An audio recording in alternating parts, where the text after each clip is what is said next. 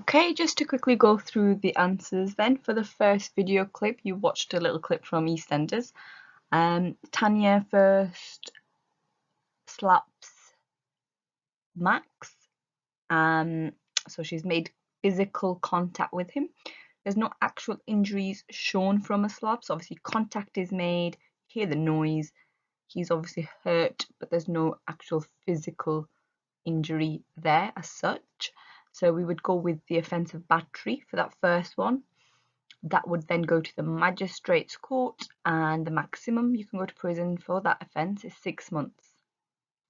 Also in the same clip, Tanya throws a drink on Jane.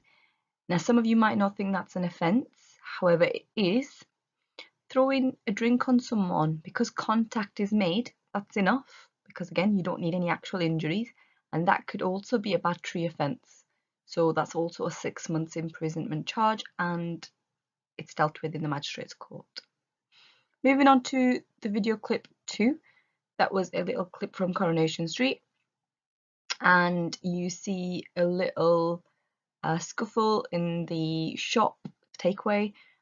Gemma pushes Clayton at one point. She also bites him. Now you might think that's okay, and in court she would probably be able to say it was self-defense. However, she does push him and she does bite him. So there's no, again, actual injuries shown, so you could possibly go down the battery route again.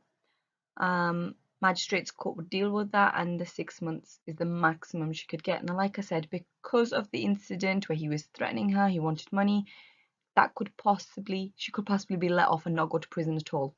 But the courts do raise it and it is questioned. Clayton to Kylie then. So Kylie confronts him, they get into a bit of an argument, scuffle. He then stabs her with a knife. Now the video is, it shows she's bleeding. So because the injury is blood, you would go down the GBH route. Now because GBH is split into two, this is where it gets a little bit complicated. However, it's very subjective, so what you think and what the person next to you thinks, what your friend thinks, might be completely different.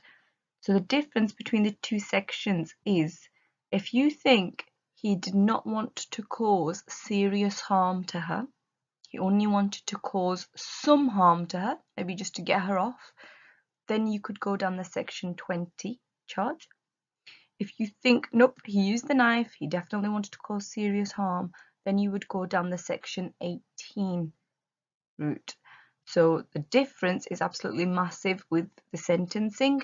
If you go down the section 20 for what he's done, he can go to prison for a maximum of 5 years, and it can be dealt with either in the magistrates or Crown Court. For the section 18, it will only get dealt with in the Crown Court because it's a serious offence, and the maximum he can go to prison for that is life. Moving on to the final video clip 3, that was also a clip from EastEnders. Phil is arguing with Ian. He is verbally exchanging some insults to him.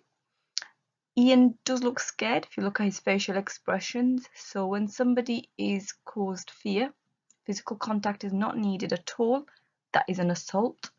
Assaults get dealt with in the magistrate's court, and the maximum you can go to prison for that is 6 months.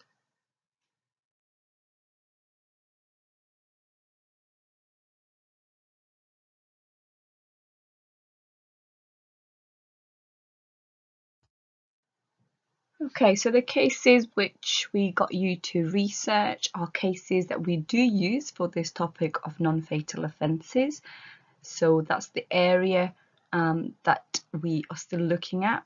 Now, the first case of Ireland from 1997, the facts are something along the lines of, now you might not have the exact facts, some might be slightly different based on where you got your information from, but something along the lines of silent phone calls being made to a person can cause them to become scared, which can also be an assault.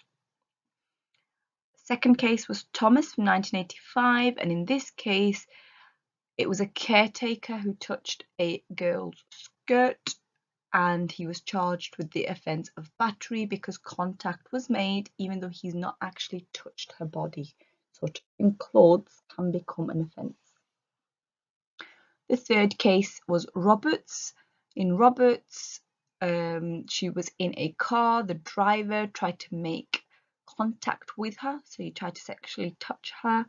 She jumped out of the car and injured herself, so she got concussion, she got cuts and bruises, and he was charged with actual bodily harm because if he never tried to touch her, she wouldn't have jumped out of the car in the first place. So that's a bit of a complicated case that we use for something called causation, and we will look at that in a bit more detail. The final case was Belfon. In this, he slashed the victim in the face and chest using a razor. Because he's caused bleeding, he's caused wounding, he's obviously caused a serious injury to the victim. You would say it's GBH. The fact that he's used a weapon and the fact that he's obviously wanting to cause serious harm because he's using this razor, you would go down the Section 18 route.